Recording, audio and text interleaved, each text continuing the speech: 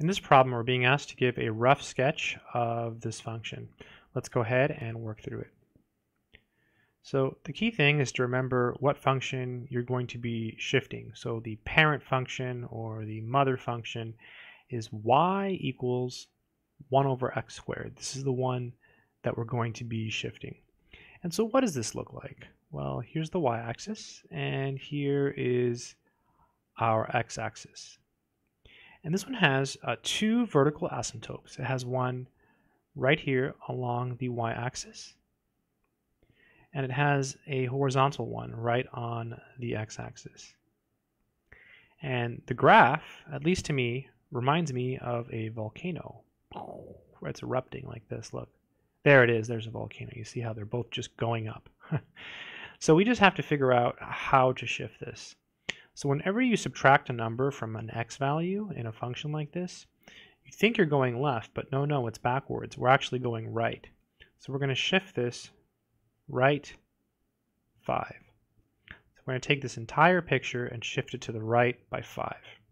So here is the y-axis, and here is the x-axis. So x, y. And our horizontal asymptote isn't really going to shift, right? We have a horizontal line and we're shifting it right by 5, so it's still going to be a horizontal line. But our vertical asymptote is certainly going to go over to 5. So 1, 2, 3, 4, 5. So it started at 0, right? So if you go right, it'll end up at 5. So there's our beautiful vertical asymptote. And now we can draw our volcano function. It'll look something like this. It's erupting.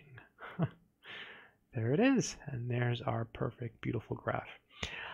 Just to make sure you got it, if instead it was 1 over x plus 5, parentheses squared, remember it's backwards. Whenever you add to the x, it's backwards. You think it's right, but don't know it's left, etc. So here we're adding 5, so it's going to be left 5. If you take 1 over x squared and you add 5 to this entire y value here, then you're going to go up 5. And if instead you take 1 over x squared and you subtract 5 from the y value, then you're going to go down 5. So as long as you memorize, this here, and you know the shifts, this problem is not too bad. I hope this video has been helpful.